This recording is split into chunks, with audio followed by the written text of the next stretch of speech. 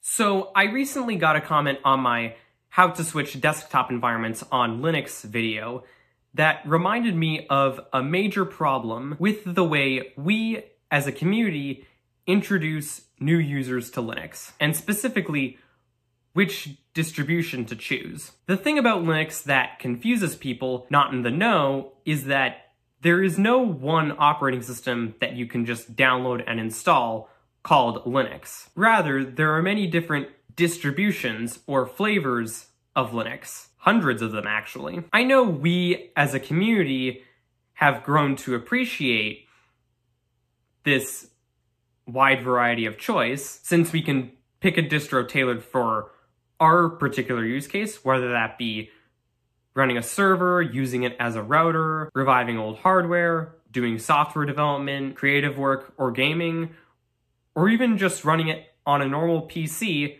as our daily driver. The problem is, this wide variety of choice leaves potential new users lost because they don't know which distribution to choose. Even worse, when people ask which distribution to choose, we just give them something like this. A big, long list of every single distribution in existence and just say, choose one, without taking the time to explain which distributions are suited for which use cases and which type of users. What ends up happening is that beginners end up going with something like Arch Linux, which is not suited for beginners. If you've been with my channel for a while, first of all, you rock. Second, you may remember a video I made a few years ago where I talked about 10 mistakes new Linux users make. One of them was choosing the wrong distribution. This is exactly what happened to the commenter that I was talking about. From what I understand, someone told him, oh, switching to Linux is easy, but never bothered to explain which distro to choose, so they ended up choosing the wrong one. Now, in case you're an Arch Linux diehard, before you go bash me in the comments, actually, please do that. It would really help the video. No. Arch Linux is not designed for a new user. I don't care that it now has an easy install command. This is for two main reasons. First of all, its CLI-based installation process is not intuitive for a new user. Even with the handy Arch install command, the user is still required to make choices about, for example, what desktop environment and audio server they want, if any. A brand new user won't know what these options are, let alone what to choose for their use case. Second, Arch Linux is what's known as a rolling release distribution. This means that its software is kept constantly up to date, so you always have the latest and greatest software. Problem is, latest and greatest can often mean buggy, since the software doesn't have much time to be tested before being released. Now, I know it's pretty easy to work around this by holding back packages so they don't get updated and lagging behind the latest updates by a couple weeks, but a new user won't know that they should do this with the rolling release like Arch Linux. And then they complain when they experience weird bugs, sometimes which prevent them from getting their work done because of the beta quality software. This is a big reason why there's still this notion that Linux is hard to use, and why many would-be users are turned off with Linux. So if you're looking to switch to Linux from Windows or Mac OS, which distribution should you choose? For someone new to Linux, my first choice would be Ubuntu. It's designed with the new user in mind, so it will be kind to you right out of the gate. Its installer is very intuitive. In fact, it even has checkboxes that allow you to essentially say, yes, I want to be able to play music.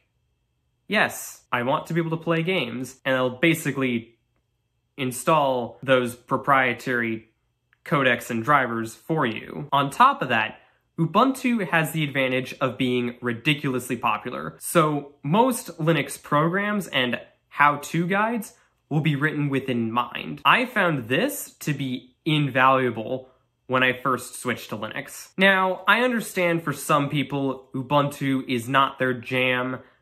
Try Linux Mint. Its desktop is actually configured to resemble Windows by default. On top of that, it's based on Ubuntu, so it's able to take advantage of Ubuntu's excellent community support. Unlike Arch, Ubuntu and Linux Mint follow a stable release model. This means that their software is not the most up-to-date, but it's pretty stable just because it had a lot more time for testing before being released. And I know Pop! OS is a great distribution for gamers. It's actually based on Ubuntu too. The only disadvantage with Pop! OS, in particular for a new user, is that it's not easy to install on a dual boot, unlike Ubuntu and Linux Mint, which offer an install alongside option in their installers when they detect another operating system already installed, such as Windows. You see, it's not enough to just tell people, here's your options, choose one. You actually have to take the time to explain the options and even recommend one or two based on the person's needs. After all, if you're a salesperson at a computer store and someone walks in looking for a new computer, are you going to show them every single computer that you have in stock? No. You're going to show them one or two based on their needs. I just wanted to make this video because I feel that this is one area where the Linux community has completely and utterly failed. Another thing that I feel needs to be explained to potential new users is that Linux is not Windows. You cannot use Linux like you use Windows. They are two completely different operating systems. Now, I know this might seem obvious, but you'd be surprised at how many would-be users are turned off with Linux because they went into it expecting Windows. For example, many people, when they are new to Linux, try installing software the same way that they would on Windows.